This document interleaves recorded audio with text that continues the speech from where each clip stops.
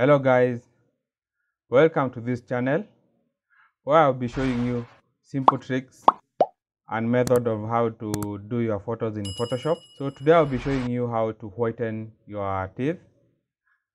For that particular case, I usually have actions that I usually use. Guys, if you're new here, subscribe, like and share, and turn on your notification to get updates of new videos. This is the photo that I had already done the skin retouch. So on the right side of my Photoshop, there is a play button that as you can see, where I will need to click. These are the actions that I've already loaded in my Photoshop. They are attached, they are linked.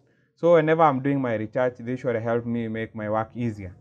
So I'll just go to the retouch tab. Under retouch, there are two subtitles where the first one is indicated FS, that's the frequency separation, and the second one is white. So I'll click the white one, I'll run the white one. That usually helps me do the whitening of the teeth. Then I'll just need to go to the left side of my Photoshop. Under the tool section, I'll select the brush tool.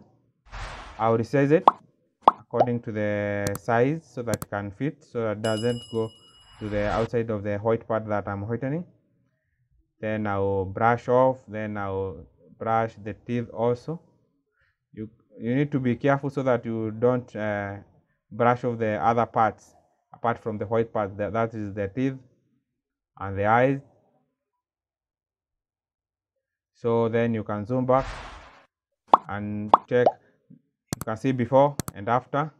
Then something else, as you have done the whitening, you can maybe realize that the whitening part of it is so much. So you just need go to the opacity, then reduce it the opacity to a normal visual of your eyes as you'd like it to look like. Now from the look, it looks best.